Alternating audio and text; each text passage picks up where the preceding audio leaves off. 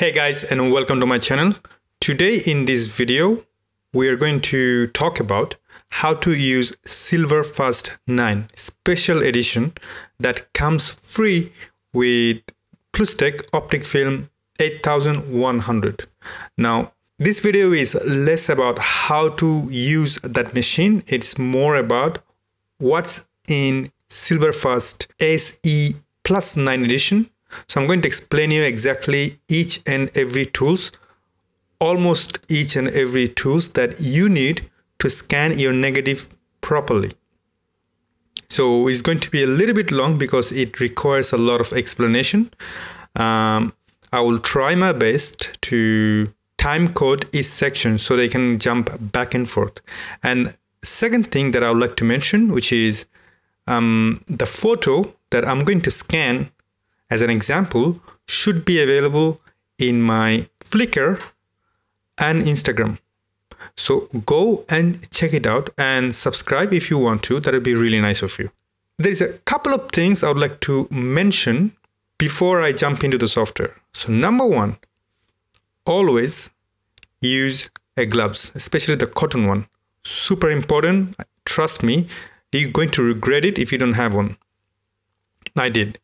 And second, if possible, use a microfiber cotton to wipe out all the dust from your film if possible. Now, this is what I have got 6 negatives inside that little tray. So as you can clearly see, they're all nice and clean, but there are always a little bit of a micro dust always exist, so you kind of have to pay attention to those.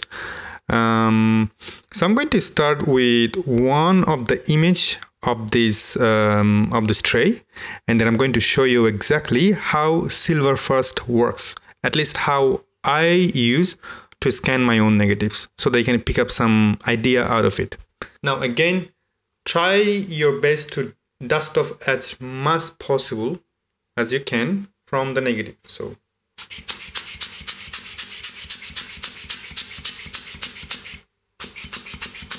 now there is another thing I like to mention, which is you can either insert from one side or another. It doesn't really matter.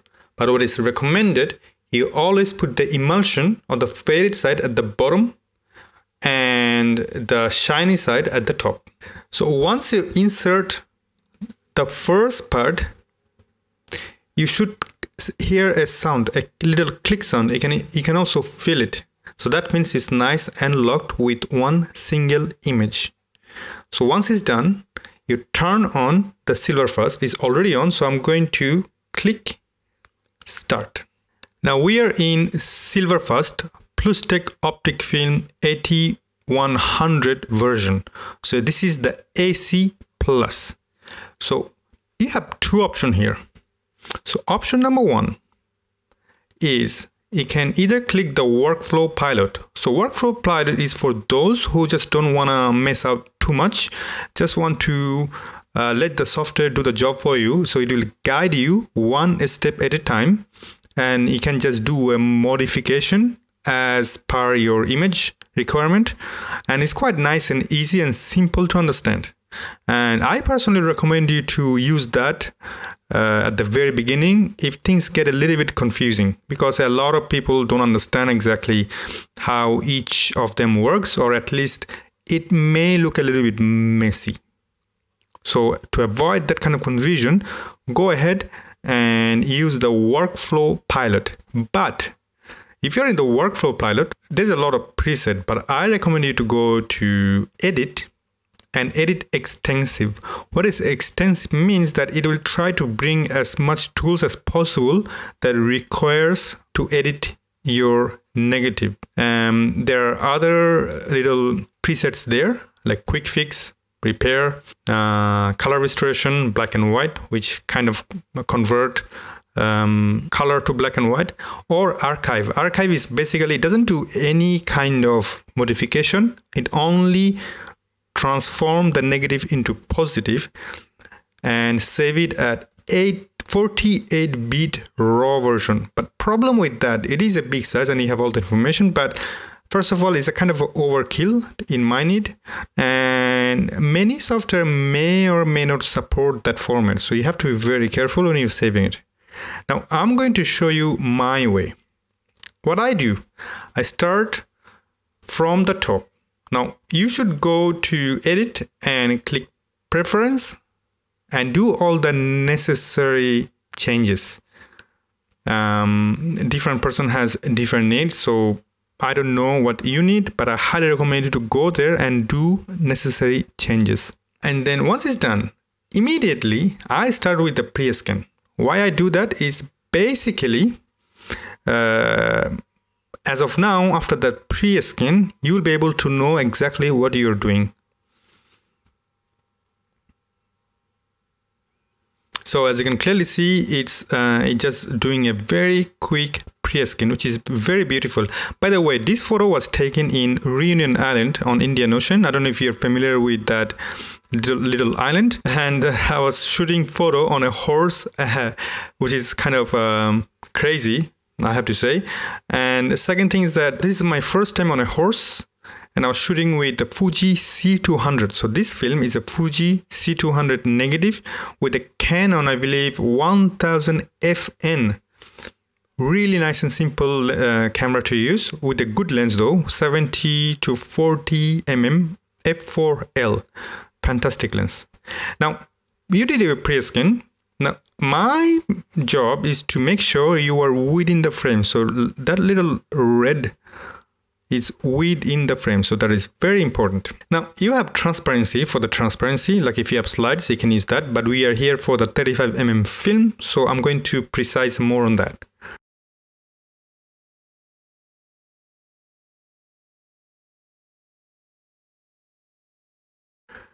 And then, as I said, 48-bit is unfortunately, you cannot do much except just transforming to positive. So I'm going to do 48 to 24-bit. So it scans in 48-bit and it downscale to 24-bit. Crazy enough for me. I don't have to do more than that. Now, once you're done, you name it, whatever it is. Let's say horse. And you select your file, TIFF, PSD, JPEG. Of course, for me, I always select TIFF. And in the path, you of course select your folder where you want to save it. Format, typically you have the preset. Format is more about the scan for printing. I always keep it at custom. Then you have the portrait mode or landscape mode. This is a landscape format photo, so I'm going to keep it as it is. Now in the preset, you can select your PPI. So PPI, pixel per inch. DPI is dot per inch. DPI is more important for printing. PPI is more for the screen.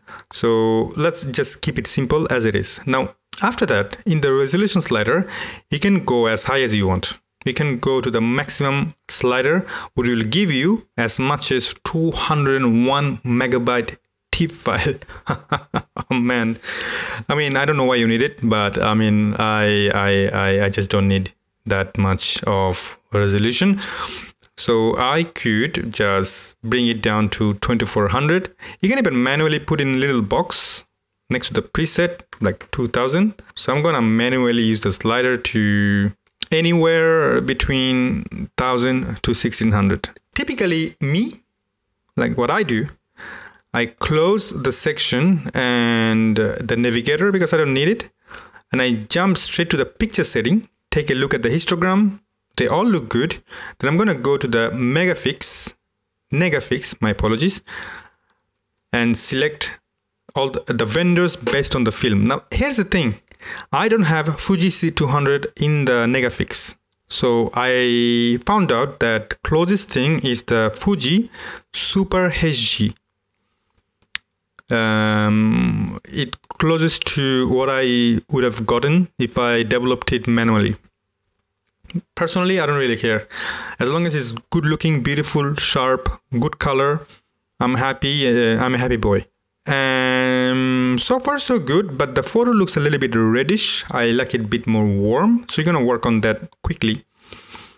So as you know, clearly, negafix where you want to be when you want to select a particular film simulation. That's the word, I think, or preset. But once you put film inside a software, world is your theater, which means that you can do whatever you want. Now I'm gonna go to the saturation again and try to add +3 saturation.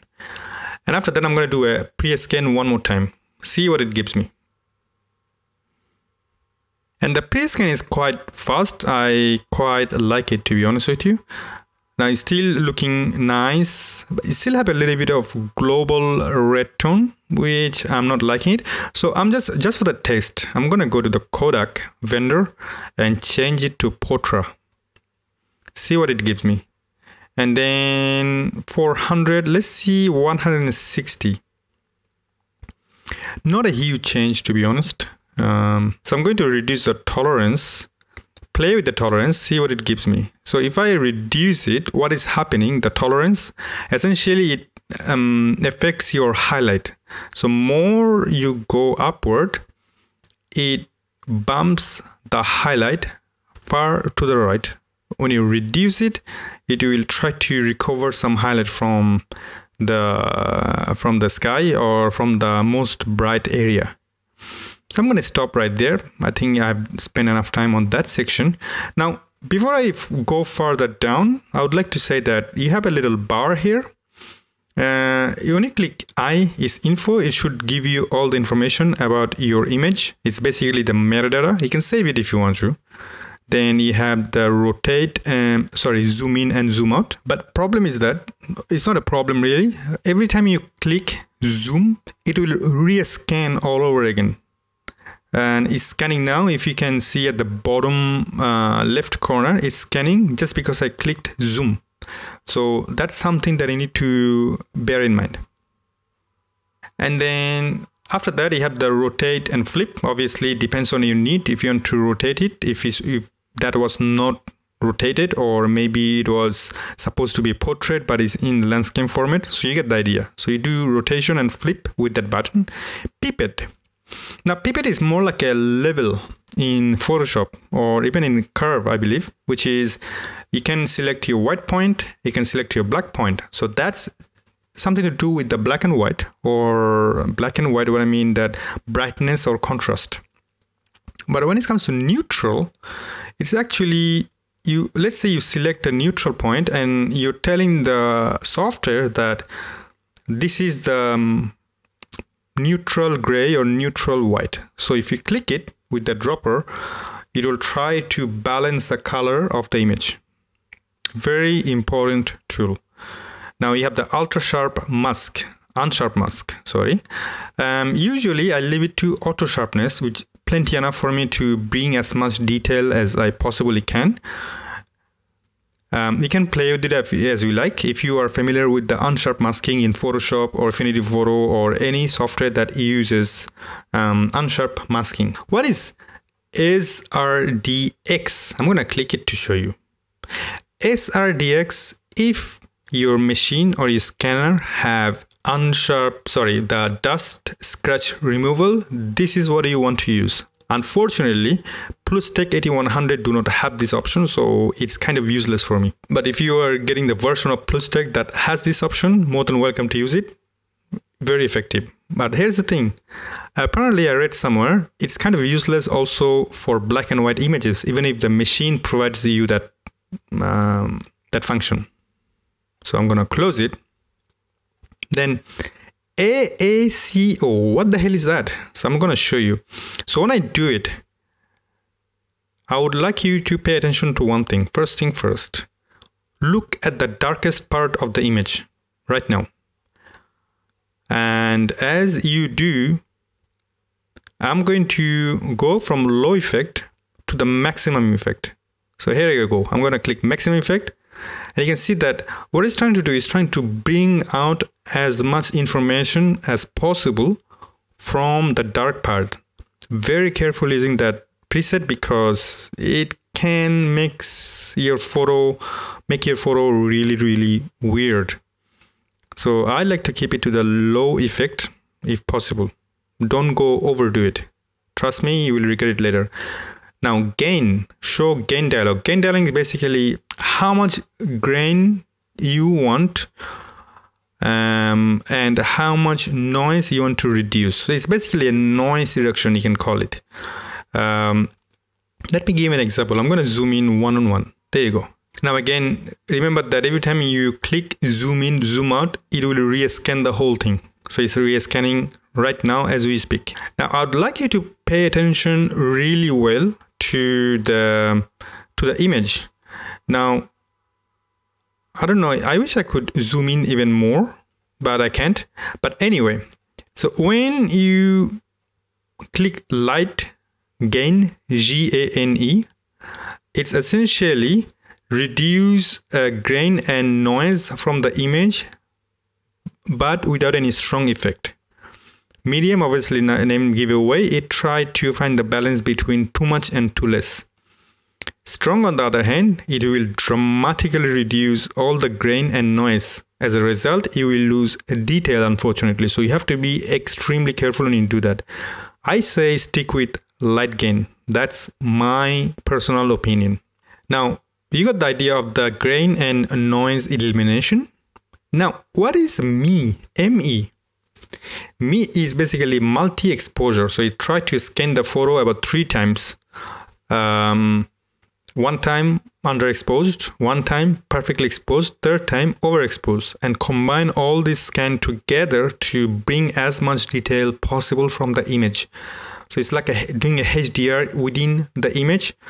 Takes a lot of time to go through that process if you have the whole roll to go through, but it's very effective for the images that is high contrast. Trust me. So in this case, I'm just going to make it full. I'm not going to use it, but when you click, it will give you multi-exposure preview is requested, but it has not enough input images. Do you want to start a new pre-scan now? So I'm gonna say no. So you got the idea of the multiple exposure. You can also take 3 images of 3 different exposure and then scan them one at a time and manually do the HDR in different software, or even here using ME. I mean, you know, the bracketing. So you exactly got the idea what it does. Personally, I'm just going to undo it because I don't really need to do that all the time. Now you got the idea of the bar. Now we are going to go to the auto CCR. Auto CCR basically auto adjust with the color cast removal. It kind of automatically tried to get rid of all the color cast. Again, something that I just click it and move forward. Then you have the histogram. When you have the histogram, it's already on here. You can also manually control your midtone if you like to. I'm just going to reduce the midtone quite a bit. And you can use the slider. You can either click for the color cast removal, automatic, or you can use the slider manually if you like to. I'm going to close it. Gradation is basically curve, the famous curve. So come on, I think you know exactly what it does.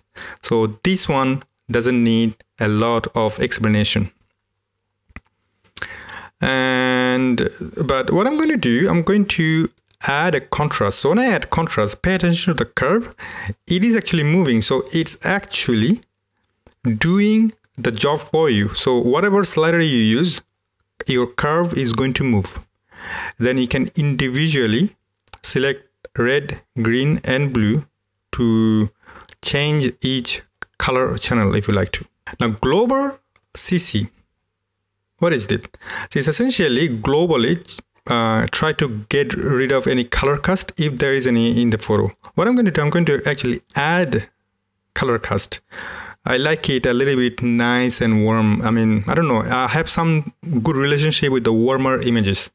So I'm going to add that. What I'm going to do, I'm going to also go back to my curve, select the luminosity and pull down the highlight so that my final image can be a little bit less in less clipping in the highlight area, but I don't want to do it too much because it will create distortion, so you don't want to do it too much.